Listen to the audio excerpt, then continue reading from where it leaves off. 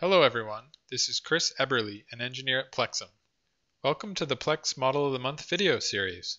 In this video, I will discuss a novel control scheme for multi-phase machines used in a hybrid energy storage system application.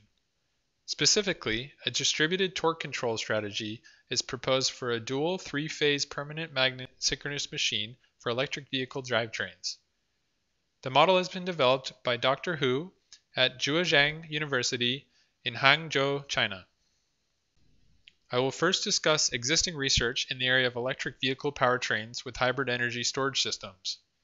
Ideally, the stored energy system can serve the needs of both high energy density and power density, as high power and high torque requests by the driver, long-term reliability of many charge and discharge cycles, and range anxiety are all factors in the design. For the reason of balancing the trade-offs, hybrid energy storage systems using both batteries and ultracapacitors are popular solutions in recent times.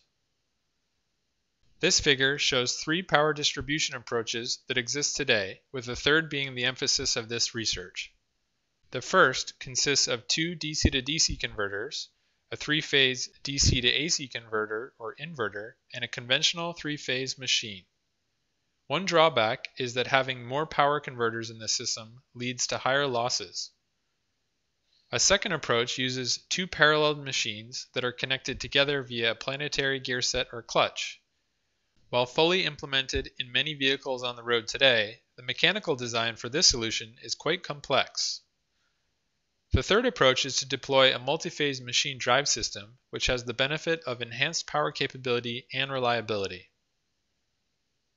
Specifically, the author is using a dual three-phase permanent magnet synchronous machine or PMSM drive.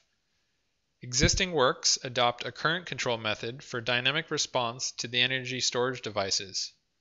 Here, however, the author proposes a torque control method that is more capable in handling rapid load fluctuations, with a major goal of reducing the coupling effects between the two sets of windings. This schematic shows the dual three-phase PMSM-based drive system with parallel DC link fed inverters. The first inverter is sourced by a battery, and the second a set of ultracapacitors. Torque control for the separate inverters allows independent power generation back to the two storage systems. A feed-forward compensation with the machine, speed and current differential term is required for the decoupling, meaning the dynamic performance of the machine is subject to the accuracy of these measurements. In the paper, the author uses a voltage model flux observer for the voltage calculation and offers a thorough analysis to arrive at a flux decoupling compensation that is less complex than previous proposals. Here is an overview of the proposed distributed torque control scheme.